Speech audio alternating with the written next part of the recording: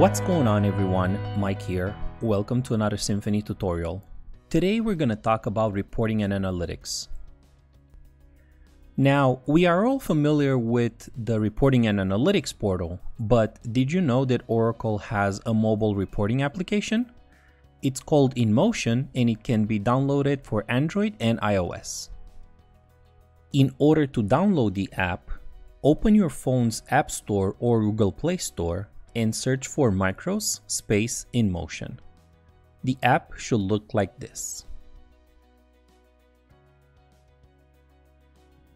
In order to log in, use the same URL, username and password you are using to sign in to the regular reporting and analytics portal. Once signed in, we will be greeted with a sales page. In the graphs, we can see some blue bars which represent our current active sales for today, and also some yellow dots.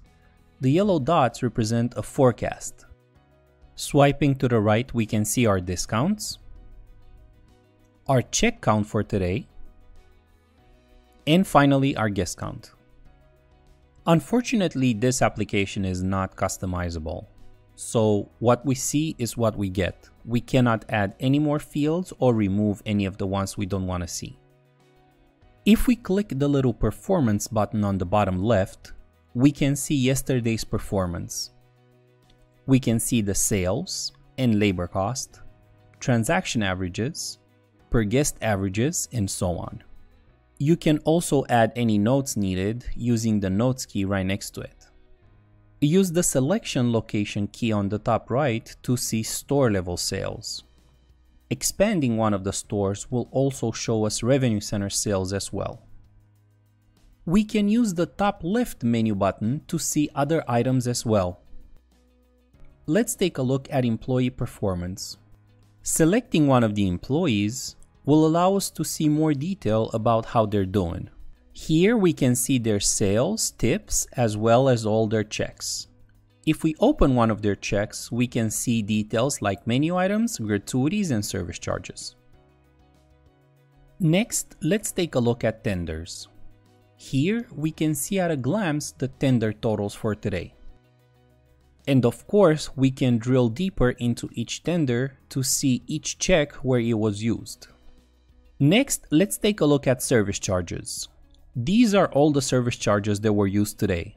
And just as with the tenders, we can drill down in each one to see the checks individually. We can also see details on discounts and order types. The last item that we're going to be visiting is the Cheque Lookup feature. We can use this to look up checks based on value or the check number if we know it. And that's pretty much it for the inMotion app.